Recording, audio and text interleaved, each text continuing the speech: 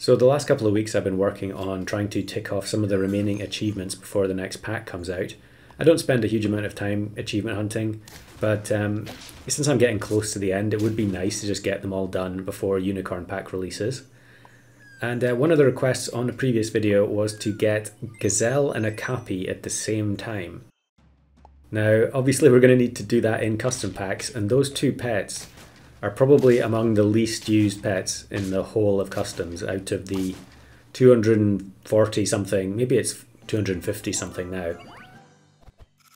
I probably see Gazelle more often than Okapi because people definitely play money builds fairly regularly, but usually it just tends to be Manta, Swan, Weasel, and then Bird of Paradise later on, and Gazelle is fairly irrelevant. There are other ways to get lots of stats early, and they're not temporary stats. And I think players in general don't tend to play the pets that, especially in the early game, have temporary stats, other than maybe Hatching Chick. You know, you don't see Dog all that often, although definitely you see it more than Okapi and Gazelle. So here I actually end up having to take two of the Golden Pack default money build pets, the Weasel and the Magpie. And I did actually, prior to this run, I had many attempts trying to use Swan.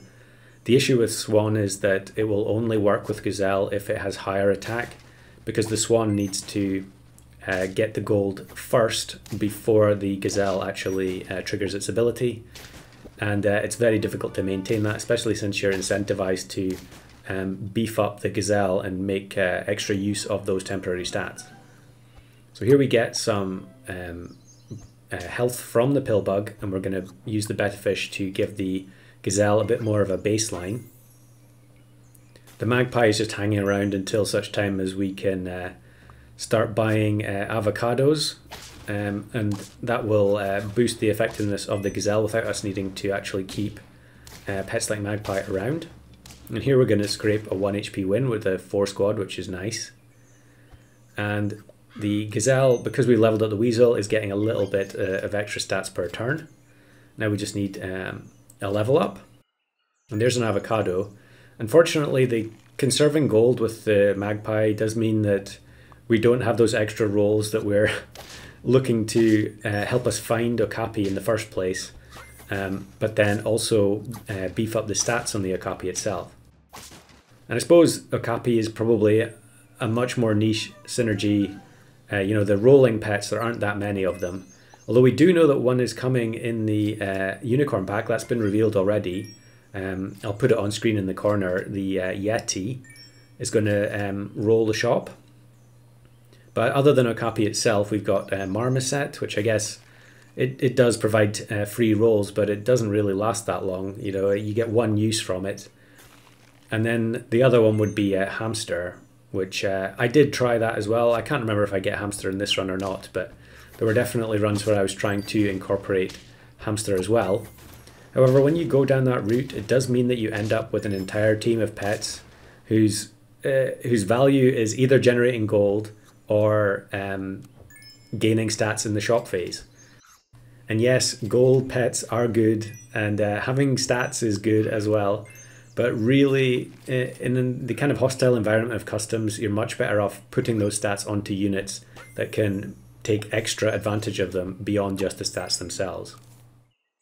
And so we're really going to be trying to get by on just stats. I can't remember what the other units are at the end of this, so I guess we'll discover that together. But here's a summon team with Shark and Whale and Deer. But I think the Gazelle's temporary stats are going to be good enough. And now that we're on turn 9, we can take the level up. And most of the time here I was fishing for a Bird of Paradise, obviously. I suppose Macaque was another option, because that does work with the 4 squad. And being able to buy, sell, you know, with Bird of Paradise as well. But since we have Okapi and Gazelle, that would also mean selling the Weasel, so we wouldn't have extra gold every turn. And maybe I do end up selling the Weasel in this, I can't remember, but we're taking the hammerhead now that we've got the Okapi to level 3. And if you didn't know, when Okapi levels up, the triggers reset. So if you've already rolled 5 times, you can then roll another 5 times. Which means you end up with an awful lot of temporary stats, and then it's kind of coming back down to earth the next turn when you see the actual stat line. And here we're going to get destroyed by this fire ant team.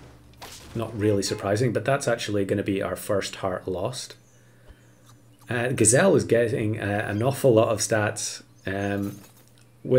Unfortunately, I think here the hammerhead is probably the same story where as Swan, it's going to activate too late for the Gazelle to actually benefit from it, but buying the avocados does make a huge amount of difference. And I'm looking to set up for Bird of Paradise again, I guess. I'm not sure why I was upset with the shop there. Maybe it was just because it gave me a whole bunch of tier 1 and 2s or something like that. But we end up getting through this team. Thankfully they didn't have any melon or lemon or anything like that. Of course we do need the chocolates and the blobfish in order to level 3 both of our carry units. And am I thinking about selling the weasel? I think now that I have the hammerhead, the weasel is only really relevant for the gazelle, because we're still going to be able to activate the Bird of Paradise a whole load of times if we manage to find one. Maybe we aren't going to find one. I don't remember this run all that clearly. Definitely was tunnel visioning onto trying to find Bird of Paradise. So I guess we're taking alpaca now. And I'm clearly thinking long and hard about getting rid of the weasel. And there's a chocolate, but we are going to pass it up because we already have the 2 level 3s. And there's an oyster. So I think melon, okapi. Okay, we're going to save the oyster for one more turn and freeze the avocado as well. I guess if we have a ton of gold from the hammerhead, it increases the odds of finding oyster. I was about to say finding oysters. I mean finding avocados, and therefore the weasel maybe is surplus to requirements. So, but yeah, you can see the difference there. The gazelle only got up to, the stats on the gazelle are very poor compared to the previous turn. I actually gave up on the alpaca. And here you can see what happens in these late turns where you start actually spending the gold.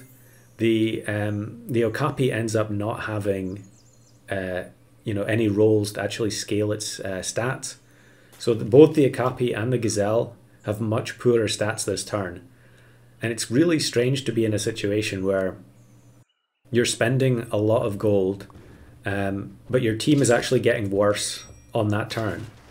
Although here, actually, we end up facing this very weak Toad team, and it's a 1 HP loss. So I think maybe if I'd managed that shop phase a little bit better, we would have been okay. Yeah, so now we're at a point where I'm willing to sell the weasel. And we're going to have to try and make a bit of a comeback here, because our team is fallen off massively, and we have nothing but stats. I think here what I'm trying to do is get the Bird of Paradise to level 2.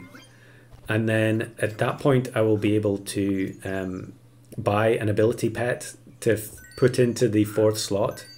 And yeah, we're just going to buy avocados to try and keep the Gazelle's stats as high as possible while we try and stabilize and actually get some permanent stats onto the team.